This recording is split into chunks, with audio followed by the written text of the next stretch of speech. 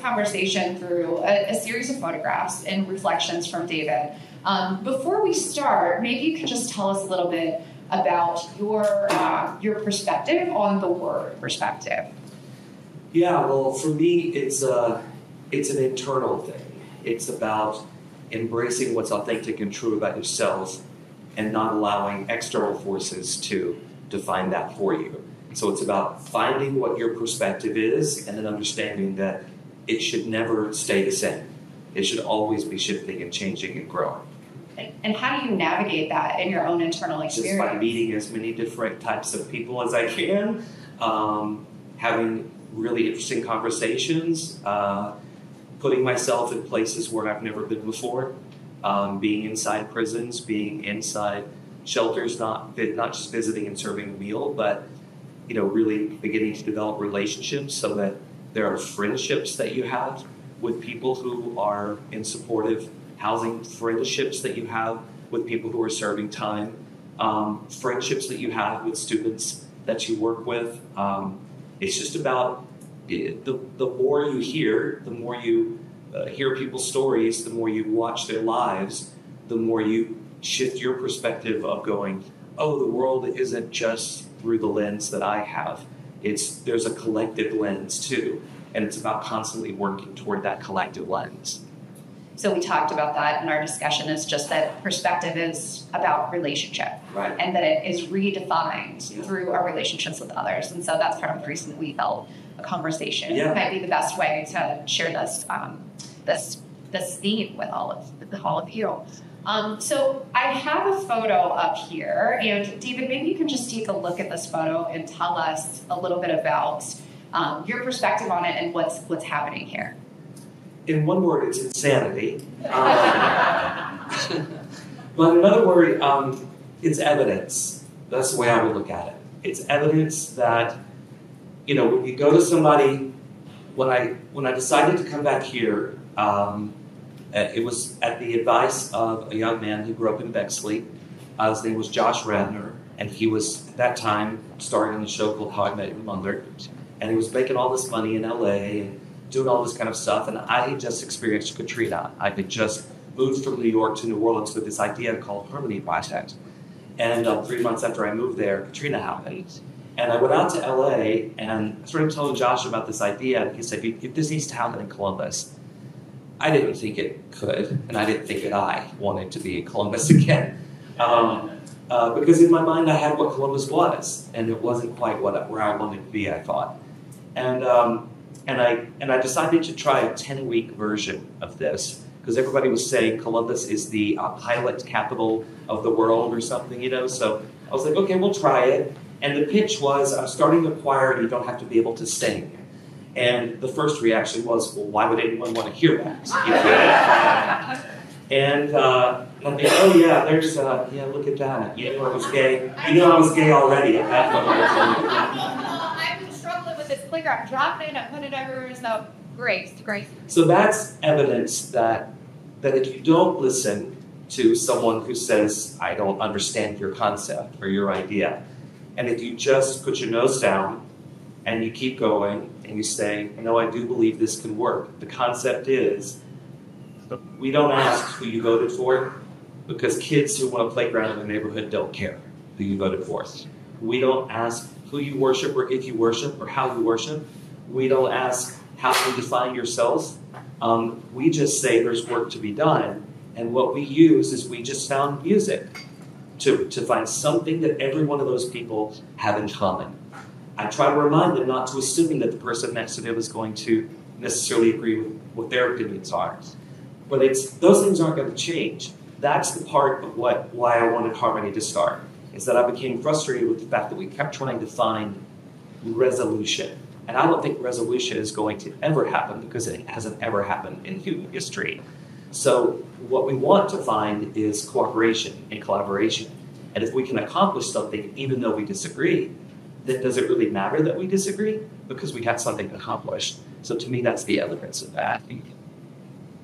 I hear a theme here when you're talking about you as a person being out in the world and connecting and building relationships with folks who have a very different perspective than you have. And then you're bringing that as a person to Harmony Project and the choir, and give them the opportunity to build relationships with people who are different from them. And that's so important and so devalued in a culture where our beliefs kind of become our identity, and then we really need to protect that. So what a beautiful thing. And I don't know if you all know this, but you do not have to audition to be a member of Harmony Project Choir, which is really incredible. So it's definitely a model of everyone is welcome. Well, and also, just like in this room right here, I mean, all these chairs are full on Monday nights. And if I walk into the middle of the choir, it sounds terrible. I mean, it sounds awful. But if I come 10 steps back, it sounds a lot better. And then when I get up here, it sounds magical. And it sounds incredible. Because it's a not too subtle metaphor of that when we drill down too much and just listen to individual voices all the time, then our perspective is only about that individual voice. But then and in harmony, in music, harmony cannot exist with only one note. So I believe harmony can exist in the community with only one way of thinking, one way of being, one way of identifying. So we have to kind of shape that up a little bit.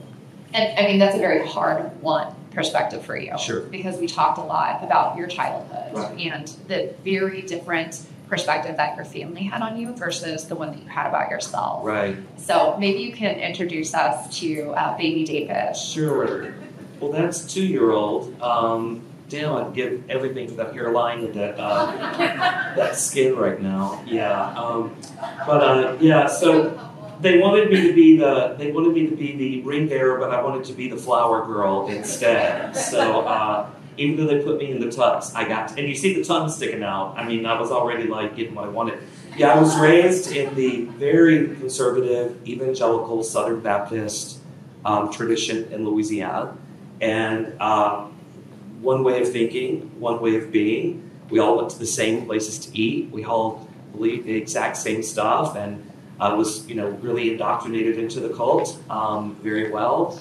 Competed in Bible drills and traveled around the country with singing groups to save all the non-Baptists. Did all of that, and my first major life kind of shift perspective was just a little bit older than this. That's the homecoming queen there. And then he's with somebody else in the car because she's supposed to be the homecoming queen, but obviously I was. Everybody who's ever seen this photograph of my house is like, is that your JFK shot? Like, what is that? I'm like, yes, I was a month old whenever he was assassinated. I was 4. And we were living in some small town, and it's hot Louisiana summer day, and my family was really pretty poor, and we lived in a really, really tiny little house at that time, cracked concrete driveway, and there was a big ditch out in the front, because in Louisiana there's water everywhere, so you have to have drainage, And I don't really remember making the mud, but I decided that I was going to make mud pies. And that was something that you did in the South. You'd get your mud, pour it out on the driveway, let them bake in the sun. And my mother had thrown out a spice rack and had gotten a new one. And I had asked if I could have the old spice rack. There's a branding opportunity for you there to get a sponsor. So I had asked if I could have that old spice rack, and I'd filled up all the bottles with like rocks and grass and all my spices in it. And I'm out there sprinkling my mud pies.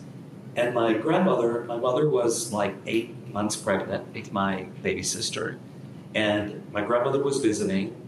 And my grandmother and my mother came out, and they were standing under the carport. And I'm making the mud pies. And I think the only reason I remember this moment is because I heard my grandmother say something. And she said to my mother, "Linda, we need to get him some boy toys." And I felt my face get hot. And I'm only 4, And I didn't know why I felt the heat. And I didn't know why I felt like something was wrong with me. But the tone in the voice said to me, "Oh, what I'm doing right now is not what I'm supposed to be doing." And then the Christmas that followed that was military themed. gifts, you know, little plastic army men, a cap gun. Those of you old know what cap guns are, the rolls of caps. Yeah, I just started huffing that shit. I was like breaking those caps up. Yeah, man, you know. They had no idea what they were doing to me in the late 60s. And then and they gave me a G.I. Joe, and that had not the effect that they wanted it to have. I became a little fascinated with his like non-gender identity, and it raised so many questions for me, but it also kind of gave me like my type, you know. And I'm 4 years old, and I now have a type. He's my man. That's what, you know. And you pull a string, and he can talk to you. The perfect man. He can only speak when you pull his string. So anyway, but in that moment was when I went, something is not right about me. Something's wrong with me. And that message continued to just grow and take root within my psyche and my soul, because my perspective, not knowing that when I was 4, but my perspective shifted from one of innocence of I'm just who I am to who I am is not right. And so that really begins to shape all the next decisions that you make in life. And then you had a conversation with a therapist that shifted your perspective again. Yep. So, see, this is why she's here. I warned her.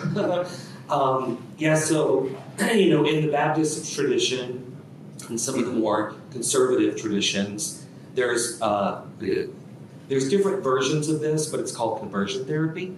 And my version of it was they isolate you from all television, there wasn't really media in the early mid-80s, but you can't watch television. The reason I couldn't watch television is because Dynasty at that time had a gay character on it, even though he wasn't officially gay.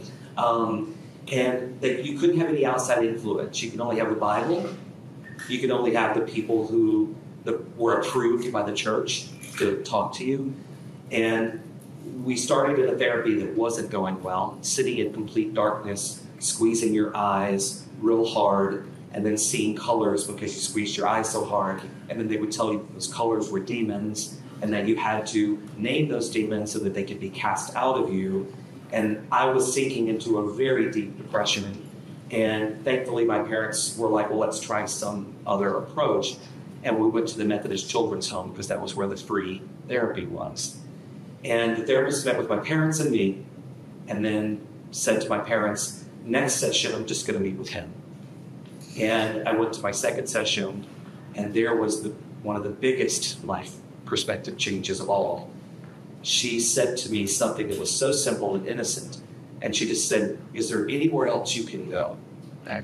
Is there any other place that you can get away to?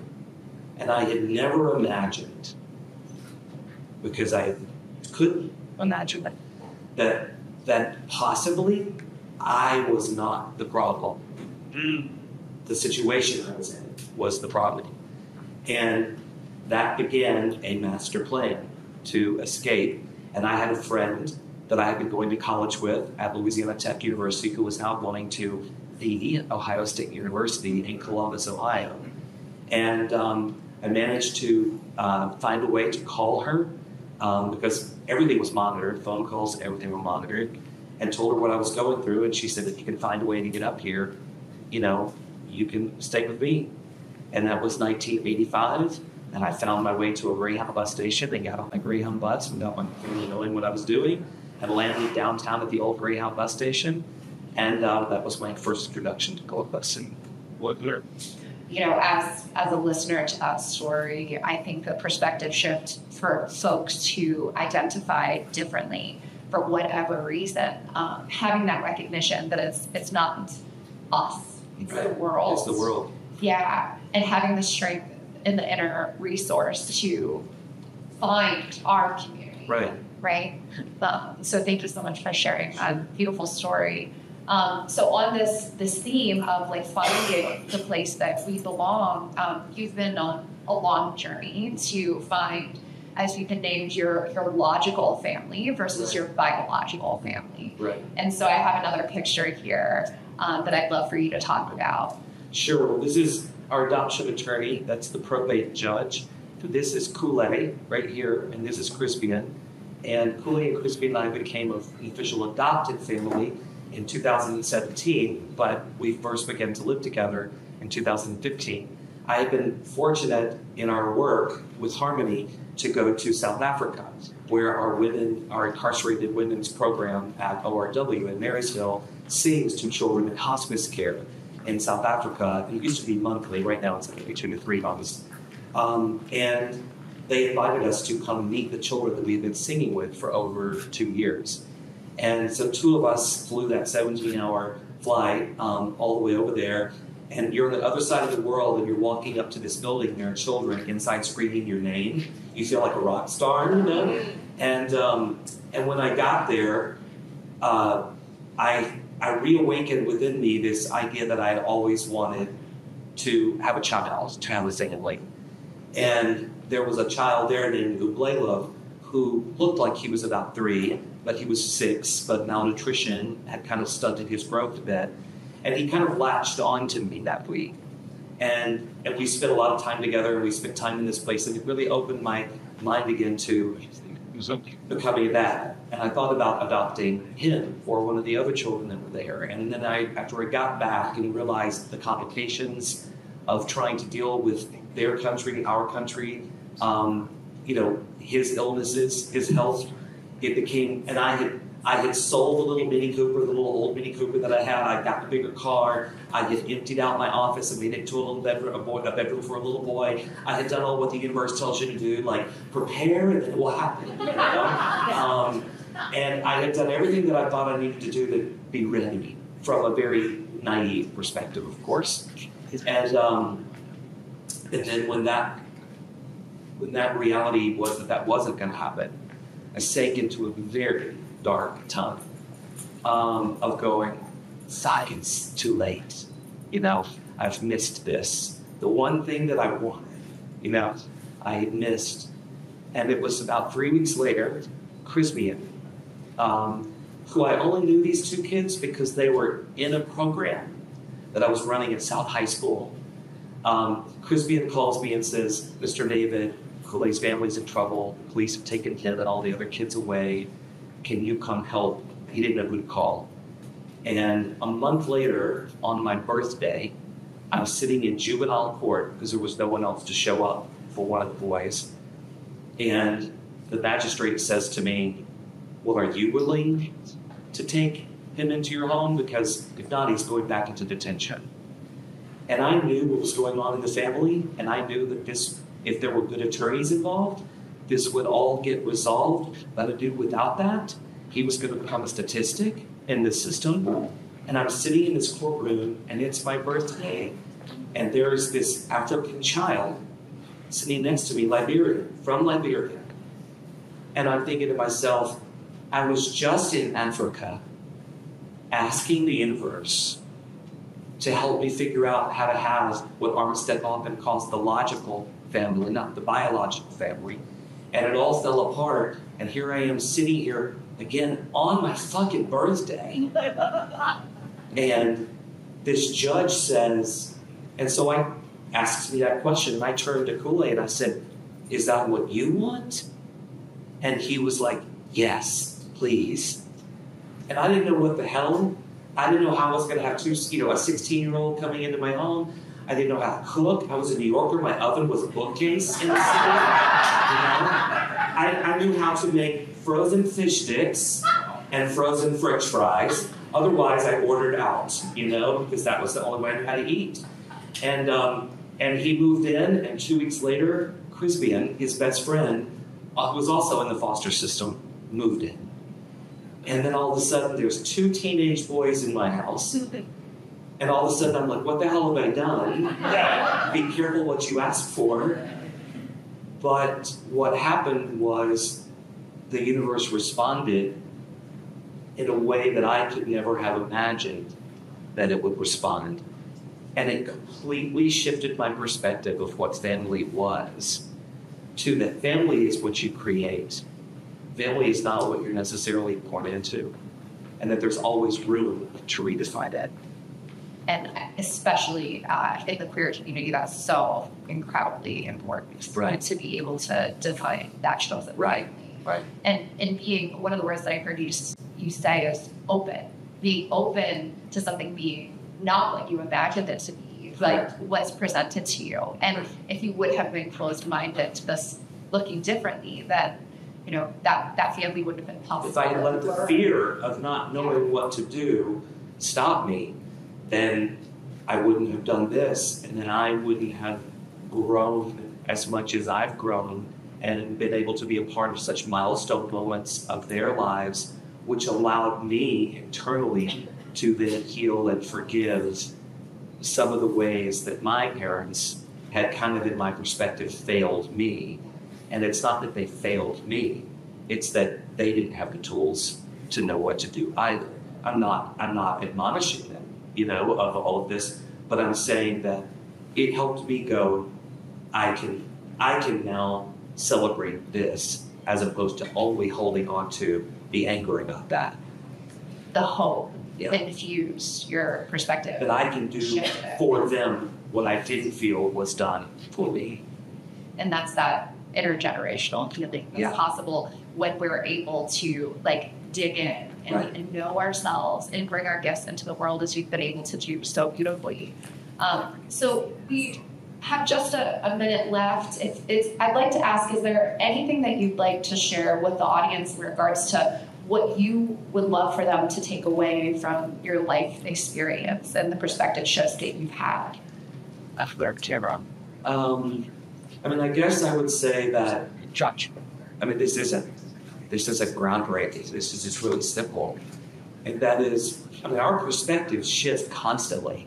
Your perspective can shift in the grocery line, Kroger's, But unless we act on those perspective shifts, then it's just observation. And I don't think observation really does much for us. I think action is where it happens. And I can observe different people, different ways of thinking, different opinions. I can observe all that, but if I don't shift, then the observation was just kind of selfish on my part. But if we act on the perspective change, we're the beneficiary of it. It's selfish. It's an incredibly selfish thing. But as I've learned in therapy over the last many years, selfish isn't a bad word. It depends on how it's utilized. So I would just say to remember that once your perspective does shift, then don't go back. Keep acting on that and wait for the next one to happen. Because I just was in a conversation yesterday that you and I had no idea was coming. That was a monumental perspective shift of me and someone sitting across the table from each other who were in conflict because I remember that person saying something a certain way and that person remembered me saying something a certain way. And we thought we were never going to be able to get back together. And getting together and being brutally honest with one another allowed us to see that our two opinions were actually not over here. They were that close. And it was just one or two things that needed to shift.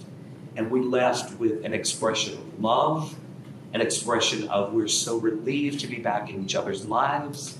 And I emailed her this morning and said, unbelievable what that conversation felt was a preamble for me to be in this room today. That shifts are constantly available to us and accessible to us. We just have to take them. Thank you so much.